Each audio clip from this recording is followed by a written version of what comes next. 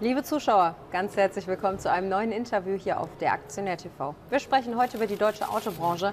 Einige deutsche Autobauer haben bereits berichtet, einige werden noch berichten. Und wie steht um die Autobranche, auch mit Blick auf den Trend E-Mobilität? Darüber spreche ich jetzt mit David Hartmann von Tobel. Herr Hartmann, schön, dass Sie da sind. Ja, hallo, besten Dank für die Einladung. Ja, sehr gerne. Wir wollen ja darüber sprechen, wie man in die Autobranche investieren kann in diesem Interview. Aber vorab wollen wir mal wissen, wie steht es denn um die Autobranche? Wir haben ja schon einige Zahlen bekommen. Mercedes-Benz hat sehr gute Zahlen vorgelegt, Porsche auch gute Zahlen vorgelegt.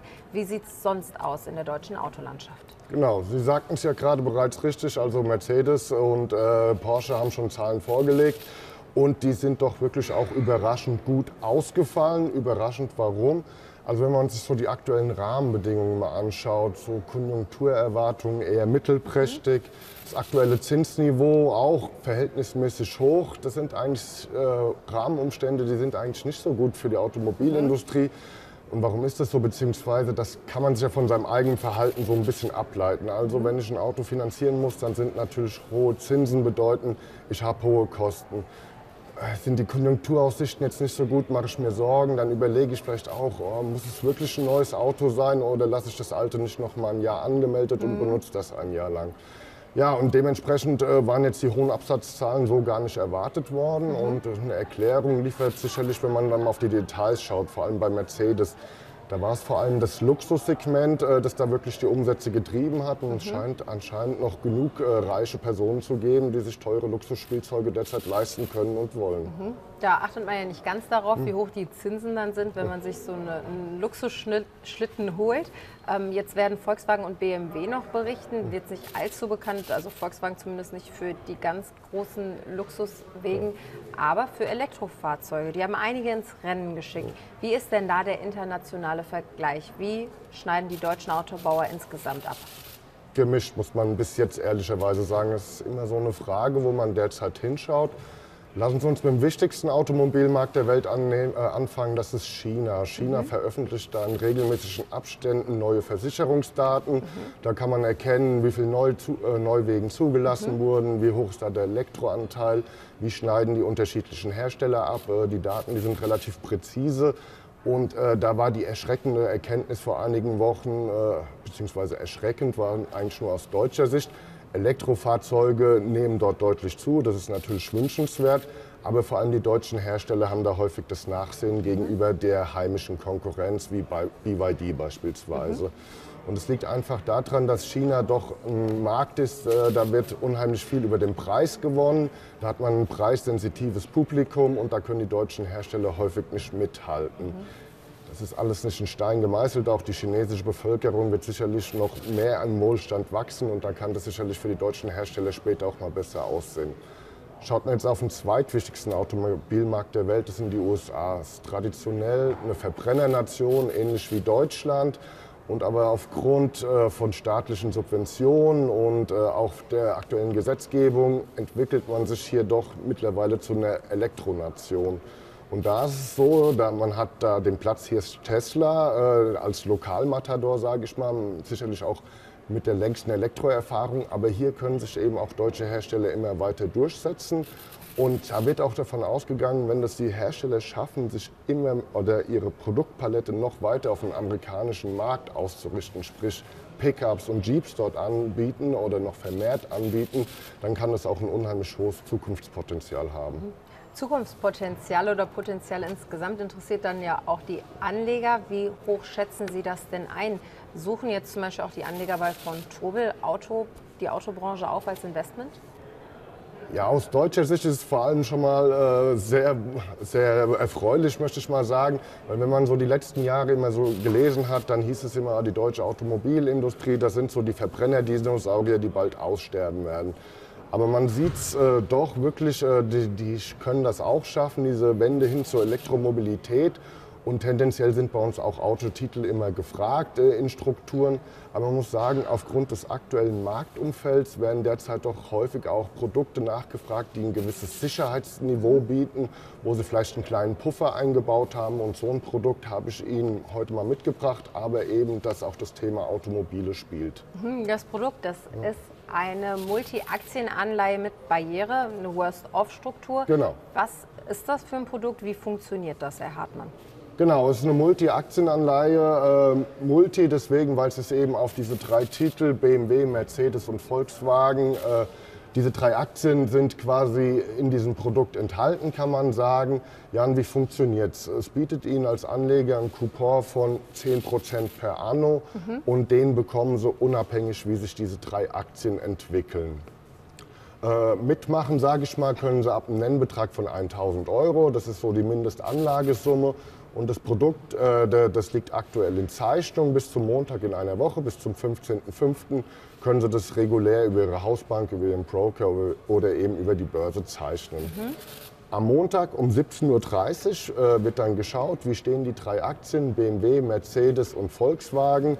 Wir haben hier schon mal die Barriere und den Basispreis als 100% quasi festgelegt. Am Montag, den 15.05. um 17.30 Uhr Börsenschluss, stehen ja dann auch da die aktuellen Kurse, das ist am Zeichnungsende fest. Und dann hat man die eben auch in absoluter Höhe und nicht nur als relative Größe. Jetzt nehmen wir einfach mal an, alle 3 Aktien würden an diesem Montag eben bei 100 € schließen.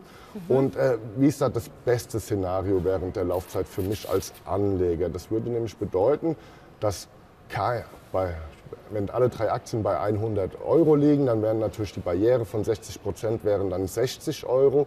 Sollte keiner der 3 Aktien eben während der Laufzeit, und das ist eben der Bewertungstag in einem Jahr, der 21.06.24, die Barriere von 60%, dann 60 € unterschreiten, dann habe ich auch die volle Rückzahlung des eingesetzten Nominalbetrags, sprich von 1.000 € garantiert. Das ist so eine Art Schutzmechanismus, den man da hat. Das heißt, im Endeffekt, die Aktien können fallen, dürfen eben nur nicht die 60 € unterschreiten. Okay. Sollte jetzt einer der Aktien dennoch diese 60 € unterschreiten, dann ist auch noch nichts passiert, sage ich mal. Es müsste eben nur am Bewertungstag eben dann wieder bei 100% des ursprünglichen Niveaus liegen, sprich bei 100 € oder darüber. Auch in dem Fall bekomme ich die vollen 1.000 € zurück. Verletzt jetzt eine der Aktien eben die Barriere und es muss nicht die Aktie sein, die dann die Barriere verletzt, damit eben auch wieder am Laufzeitende geschaut, liegen wir hier bei 100 €. Sagen wir, eine der Aktien liegt dann eben nur noch bei 90 € und das muss nicht diejenige sein, die die Barriere verletzt hat. Dann bekomme ich eben eine feste Anzahl von Aktien geliefert, die dürfte dann in dem Beispiel ein Bezugsverhältnis von 10 sein. Das Bezugsverhältnis ist einfach nominal, die 1.000 € geteilt durch die 100 €, habe ich 10 Aktien. Die wären dann 90 € wert, der schlechteste Performer, deswegen Worst-Off-Struktur. Dann hätte ich eben nur noch 900 € Kapital in Aktien, die ich dann physisch geliefert bekomme in mein Depot und habe dann quasi einen Verlust erlitten, beziehungsweise in dem Szenario auch nicht, weil natürlich diese 10% Coupon, was 100 € entsprechen würde, dann diesen Verlust noch kompensieren würde. Würde sie jetzt bei 80 € zum Beispiel die schlechteste Aktie am Laufzeitende liegen, dann sind diese Aktien irgendwie nur noch 800 € zu dem Zeitpunkt wert, bekomme noch mal 100 € Coupon, dann habe ich aber einen Verlust von 100 € gemacht.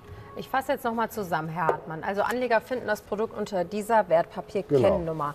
Wenn Sie das Produkt zeichnen, egal was passiert, bekommen Sie diesen Coupon von 10% pro Jahr ausgezahlt. Sie müssen es bis zum Laufzeitende halten, sonst bekommen Sie einen Anteil natürlich. Wenn ich jetzt sage, ich verkaufe das nicht irgendwie bis Juni 2024, also wenn ich das vorher schon abgebe, dann wird mein Coupon auch quasi anteilig gemindert. Aber wenn ich das jetzt bis zum Laufzeitende halte, bekomme ich die 10%. Ich kann mich aber auch schon vorher von dem Produkt trennen.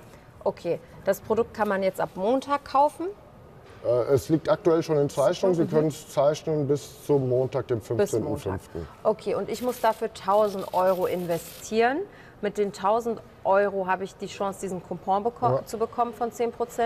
Aber wovon geht man jetzt aus? Dass diese 3 Aktien, BMW, Mercedes-Benz und VW, steigen oder nicht um 40% fallen jetzt, wenn wir davon ausgehen, dass die alle am Montag bei 100 € notieren? Genau, sehr gute Frage. Also das ist ein Produkt, das setzt sich ein, wenn ich eher einen Seitwärtsmarkt erwarte, beziehungsweise auch moderat fallende Kurse erwarte. Weil natürlich diese 60%, solange die nicht berührt werden, dann kann ja auch die Aktie erstmal gegen mich laufen. Selbstverständlich, wenn ich jetzt von steigenden Kursen ausgehe, dann ist es fraglich, so ein Produkt einzusetzen, denn ich habe natürlich mein Renditepotenzial auch limitiert. Das bedeutet, ich kann nicht mehr als diese 10% per anno in diesem Produkt Rendite erzielen. Würde ich jetzt erwarten, dass die Aktien stärker steigen, dann würde sich natürlich das Direktinvestment anbieten. Und zum Stichpunkt Direktinvestment, weil Sie gesagt haben, die Aktien werden dann am Ende physisch ins Depot geliefert. Also ich bekomme dann wirklich die Aktien dieser Unternehmen in mein Depot, wenn jetzt diese Multi Aktienanleihe ausläuft? Nein, wie gesagt, es kann entweder zur Rückzahlung der 1.000 € kommen, sollte die Barriere verletzt werden und es dann eben alle 3 Aktien am finalen Bewertungstag nicht wieder auf dem ursprünglichen Niveau liegen, dann bekomme ich die Aktie geliefert, die am schlechtesten performt hat, die die schlechteste Wertentwicklung während der Laufzeit eingenommen hat. Und da gibt es eine vordefinierte Stückzahl, das ist das sogenannte Bezugsverhältnis und so viele Aktien bekomme ich dann von diesem einen Unternehmen ins Depot geliefert. Sie haben uns jetzt schon einige einige Punkte genannt, die man beachten sollte, wenn man investiert. Gibt es darüber hinaus noch etwas, was Anleger berücksichtigen sollten bei einem Investment? Das Wichtige ist natürlich auch immer das Emittentenrisiko. Wir reden hier über ein strukturiertes Produkt und da haben Sie immer das Emittentenausfallrisiko. Und auf jeden Fall sollte man das Produkt verstehen. Sie haben uns das ja auch ganz gut erklärt. Für Zuschauer, die jetzt noch weitere Fragen haben, die können Sie aber auch erreichen oder auch solche Produkte zu anderen Konditionen finden, ja, oder? Selbstverständlich. Also es ist heute ein exemplarisches Produkt. Wir haben da wirklich einen bunten Blumenstrauß, den wir da wöchentlich in Zeichnung legen. Immer gerne auf unserer Webseite vorbeischauen, zertifikate.von-tobel.com. Und da finden Sie auch unsere Kontaktdaten. Sollten noch Fragen sein, gerne anrufen und da stehen wir gerne mit Rat und Tat zur Verfügung. David Hartmann, dann danke ich Ihnen ganz herzlich, dass Sie das heute auch hier in der Sendung gemacht haben und ja, freue mich dann auf das nächste Mal, wenn Sie wieder zu Gast sind. Sehr gerne, Dankeschön. Liebe Zuschauer, auch Ihnen vielen lieben Dank für Ihr Interesse an dem Interview zu der deutschen Autobranche und zu Aktienanleihe, zur Multi Aktienanleihe mit Barriere. Ich sage bis zum nächsten Mal, viel Spaß beim Investieren, machen Sie es gut.